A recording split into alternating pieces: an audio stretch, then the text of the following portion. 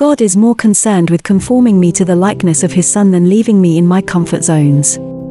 God is more interested in inward qualities than outward circumstances, things like refining my faith, humbling my heart, cleaning up my thought life and strengthening my character.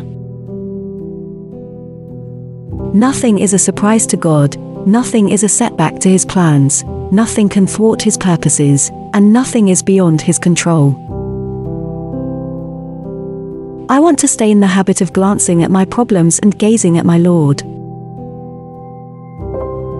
Yes, I pray that my pain might be removed, that it might cease, but more so, I pray for the strength to bear it, the grace to benefit from it, and the devotion to offer it up to God as a sacrifice of praise. Faith isn't the ability to believe long and far into the misty future. It's simply taking God at his word and taking the next step. God uses suffering to purge sin from our lives, strengthen our commitment to him, force us to depend on grace, bind us together with other believers, produce discernment, foster sensitivity, discipline our minds, spend our time wisely, stretch our hope, cause us to know Christ better, make us long for truth, lead us to repentance of sin, teach us to give thanks in time of sorrow, increase faith, and strengthen character. The weaker we feel, the harder we lean on God. And the harder we lean, the stronger we grow. Real satisfaction comes not in understanding God's motives, but in understanding his character, in trusting in his promises, and in leaning on him and resting in him as the sovereign who knows what he is doing and does all things well. Sometimes God allows what he hates to accomplish what he loves. I'd rather be in this wheelchair knowing God than on my feet without him. This is the only time in history when I get to fight for God. This is the only part of my eternal story when I am actually in the battle. Once I die, I'll be in celebration mode in a glorified body in a whole different set of circumstances. But this is my limited window of opportunity, and I'm going to fight the good fight for all I'm worth. As a matter of fact, God isn't asking you to be thankful. He's asking you to give thanks. There's a big difference. One response involves emotions, the other your choices, your decisions about a situation, your intent, your step of faith. Contentment has an internal quietness of heart that gladly submits to God in all circumstances. Most people wish they could erase suffering out of the dictionary. Today's culture of comfort and instant gratification has no patience for suffering. Most people want to drug it, escape it, divorce it, do anything but live with it. What an encouragement to realize that God has reserved you and me for a special task in his great work. In his hands we're not only useful, but priceless.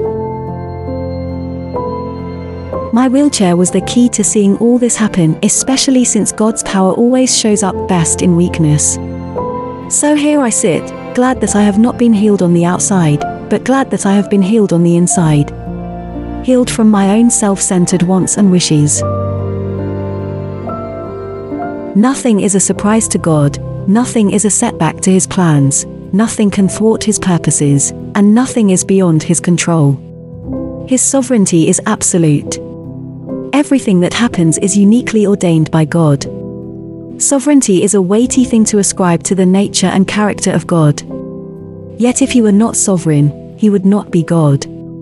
The Bible is clear that God is in control of everything that happens. It is a glorious thing to know that your Father God makes no mistakes in directing or permitting that which crosses the path of your life. It is the glory of God to conceal a matter. It is our glory to trust him, no matter what.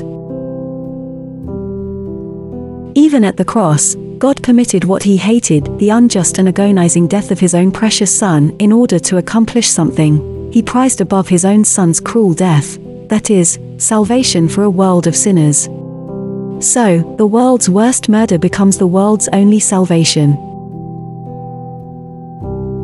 When we hurt, God doesn't always give us lots of words. He gives us the word, the Word made flesh who is intimately acquainted with our grief and suffering. That's what helps the most. Heartache forces us to embrace God out of desperate, urgent need. God is never closer than when your heart is aching. He has chosen not to heal me, but to hold me. The more intense the pain, the closer His embrace.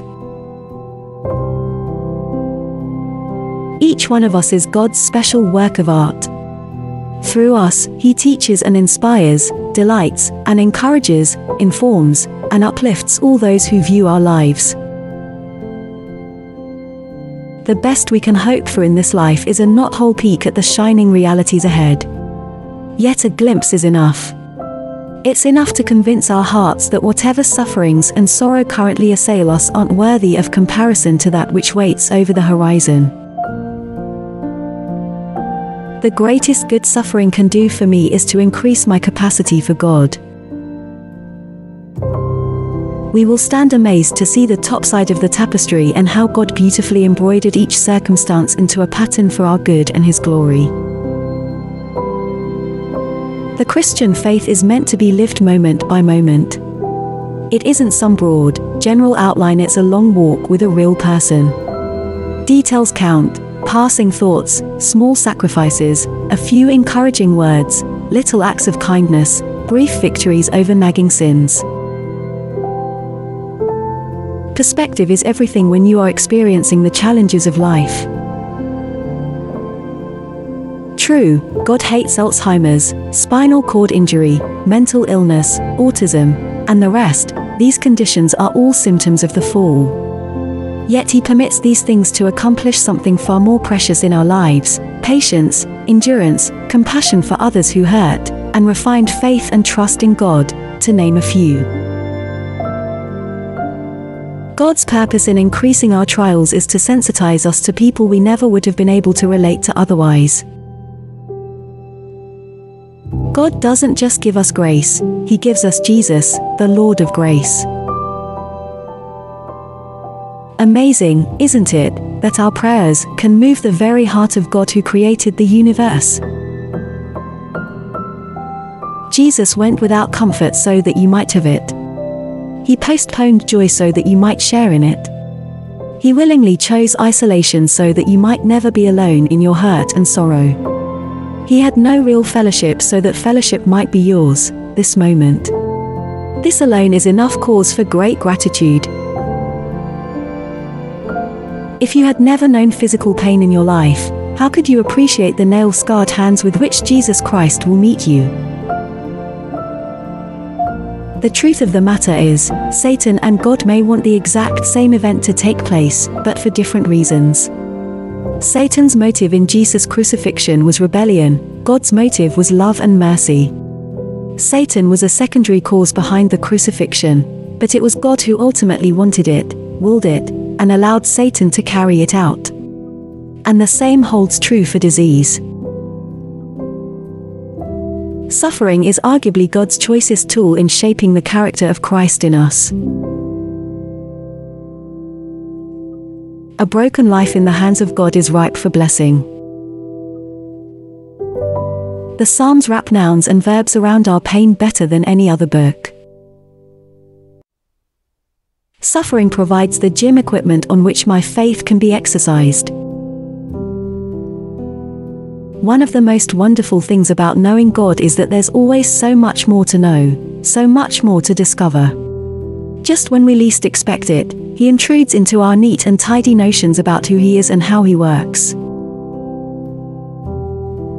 Love is extravagant in the price it is willing to pay, the time it is willing to give, the hardships it is willing to endure, and the strength it is willing to spend. Love never thinks in terms of how little, but always in terms of how much. Love gives, love knows, and love lasts. There's a big difference between feeling thankful and giving thanks. One response involves emotions, the other, your will. Trusting God has nothing to do with trustful feelings.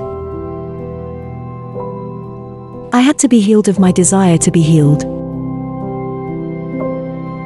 No other religion, no other promises new bodies, hearts, and minds. Only in the gospel of Christ do hurting people find such incredible hope.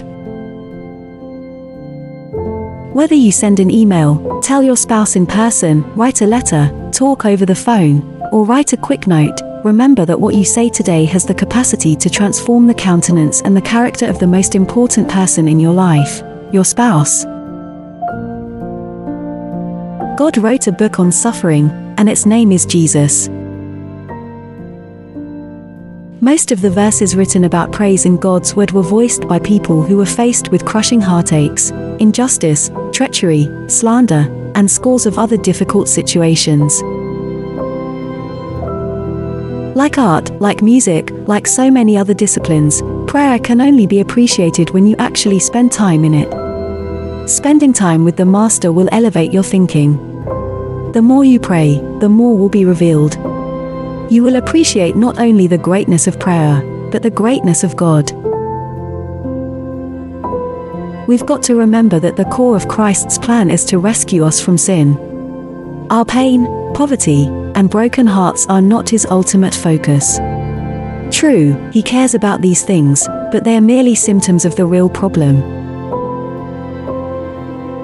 When life is rosy, we may slide by with knowing about Jesus, with imitating Him and quoting Him and speaking of Him. But only in suffering will we know Jesus. Maybe the truly handicapped people are the ones that don't need God as much. Deny your weakness, and you will never realize God's strength in you. Life becomes inspiring, not in spite of the problems and the hard hits, but because of them. My weakness, that is, my quadriplegia, is my greatest asset because it forces me into the arms of Christ every single morning when I get up. Only God is capable of telling us what our rights and needs are. You have to surrender that right to Him. Which quote did you like the most? Share your opinion in the comments below. Subscribe and don't miss out the chance to see the next video.